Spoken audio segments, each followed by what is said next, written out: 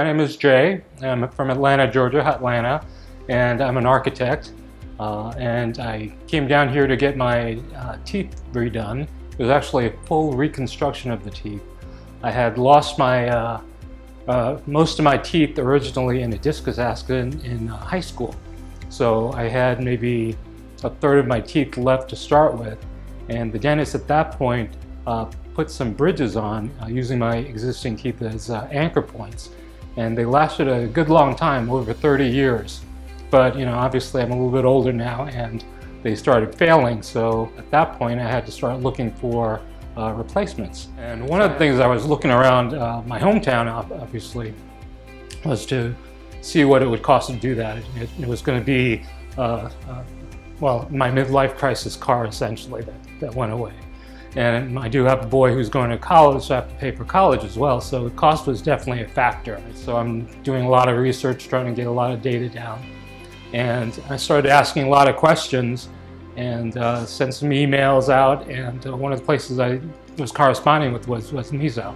The reason I went with Meza was basically because they took a lot of time with me. They gave me all sorts of time answering my questions, very patient with me, and as I would think of the different questions, I would shoot them out and I'd get the answer back the next day. So it was a very comfortable process. We went back and forth multiple times and I just felt very comfortable with them. They had a good way of communicating with me. So if you think communication is a difficult thing, they speak perfect English.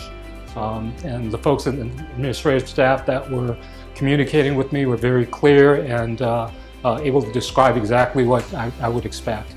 So the quotes that I found at home ranged, obviously in a couple of different ways, but effectively I was able to save 40–45% of the average cost of what was up there, and that includes plane flights, hotel accommodations, food, etc. Everything that you would have to have abroad that you might not necessarily have at home. So even despite all that, there was an incredible savings. So obviously I had something fairly radical to do. So insurance only goes up to a certain amount, and everything else is out of pocket essentially.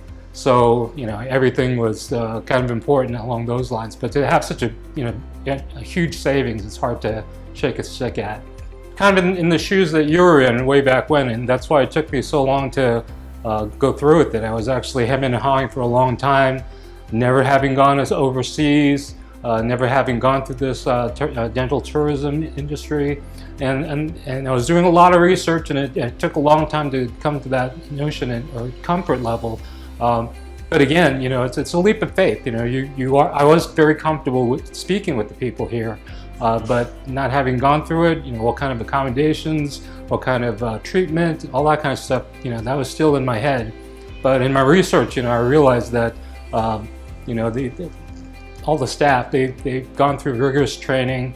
Some have studied in the United States, have gone through, their registration, getting licensure, and all that kind of stuff. And learning there and coming back here to apply their wares here. So having gone through the process, I can say that once you step in the office, that you feel like you could be anywhere in the States as well. Again, you have a slight accent, but again, the language that's being spoken to you when you talk to them, English, right? So it's very fluent. The treatment felt like any treatment that I could have had or expected back home, and they really did a great job, I think, in terms of giving me a product that I could live with.